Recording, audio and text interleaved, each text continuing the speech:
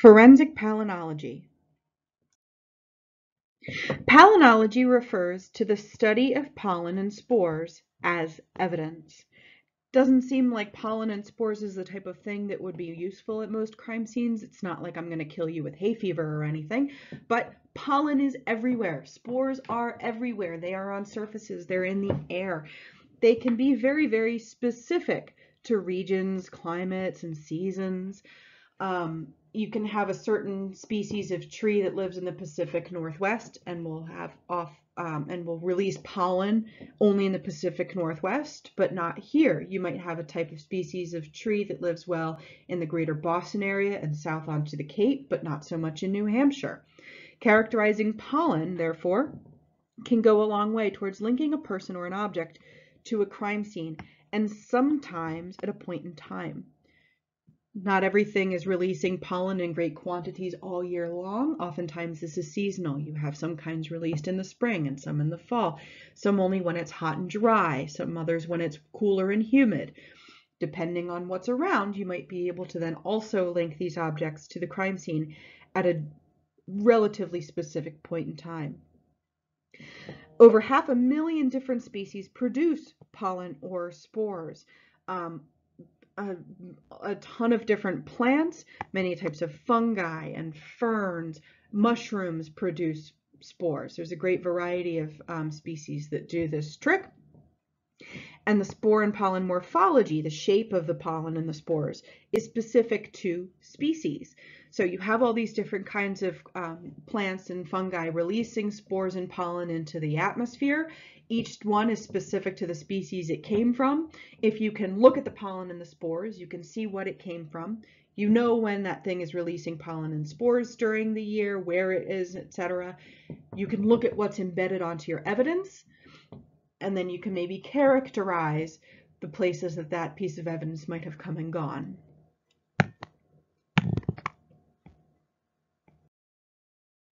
Pollen refers to the male gametophytes of seed-bearing plants.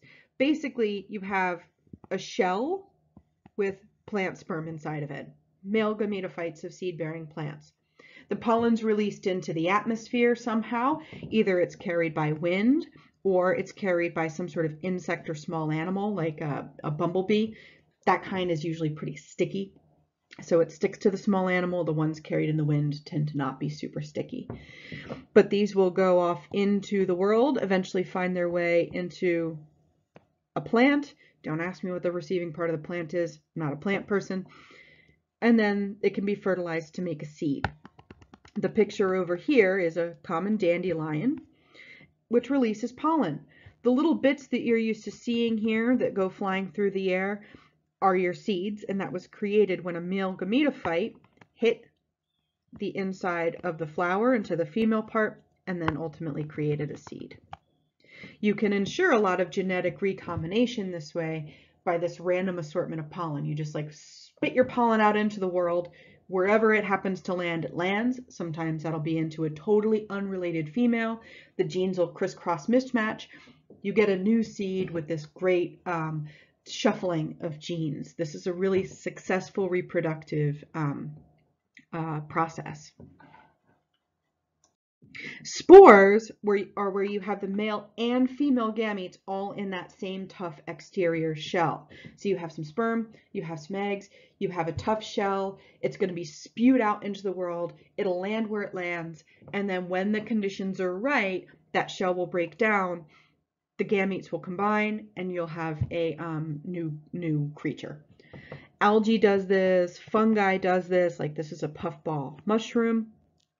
Mosses do this and ferns do this. If you go out for a walk and you see a fern, oh man, I am not an artist, and you look at the bottom, you'll often see these little circles. They make spores. Those little circles on the bottom side of ferns make spores.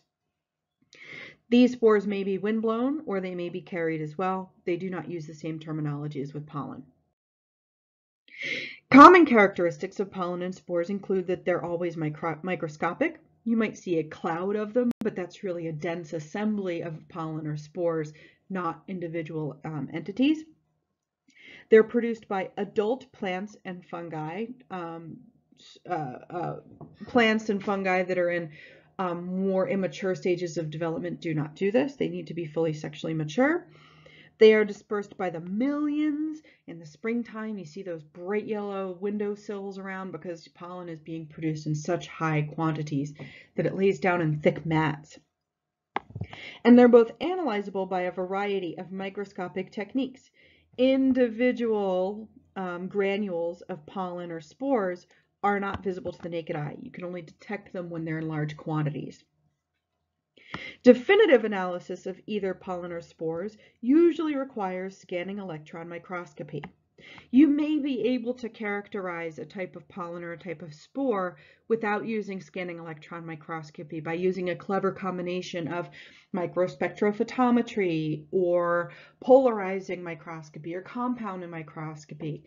And you may be able to characterize that, but if you need to see something at a higher level of detail, the difference between this one type of pollen and a different one that you care about isn't able to be distinguished by these other means, then you're going to have to revert to scanning electron microscopy.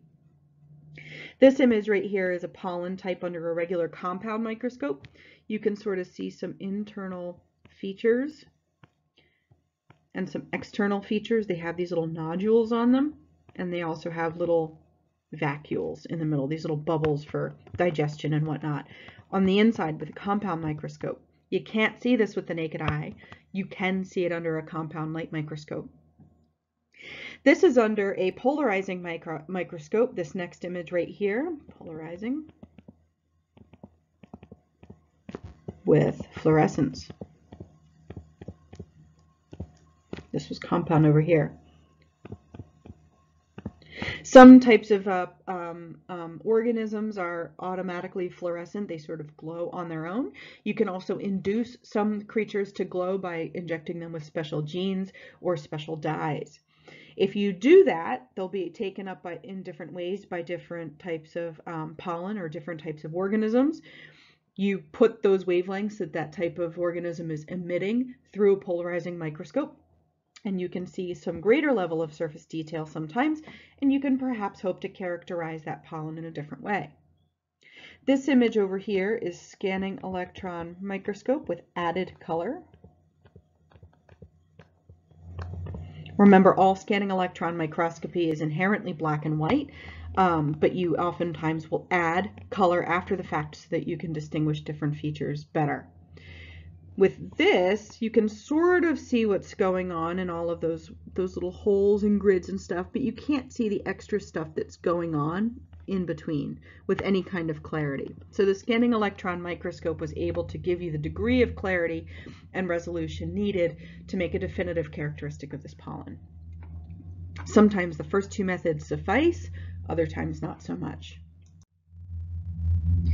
Pollen can be characterized by its overall unique shape, so many of them are round and sort of spiky like we've seen so far. Others have this sort of like coffee bean appearance. Others are very small, maybe have a little cleave to them. You might have some that have this sort of triangular overall shape. There's others that have a more irregular overall appearance. Each is going to be unique to the species it came from. You may need something like a scanning electron microscope, though, to be able to make out the very specific differences between closely related species. You can characterize pollen by its aperture type. So aside from its overall shape, they have these pores that let the gametes out. And overall surface ornamentation and sculpturing. Do they have little spikes? Do they have like a grid? Are they smooth? Do they have a cleave? Things like that. Handling pollen and spore evidence. Early collection for analysis is essential. Pollen blows around, spore blows around, it desiccates, it rubs off very, very, very easily. If you think that you're going to need to collect pollen or spore evidence, you need to do it right away. It's going to be one of the first things you do when looking at your individual piece of evidence. Analysis requires a specifically trained forensic palynologist. They're going to calculate the estimated production and dispersal patterns of pollen and spores, also known as pollen rain, in the environment at the time. They'll produce a pollen fingerprint of the location at that point in time, and then they'll compare the pollen burden on the evidential item with what the pollen in the atmosphere would have looked like at the time. If they match, they could perhaps link that piece of evidence to that location. If they don't match, that can be an indicator that that piece of evidence was somewhere else at the time of the crime.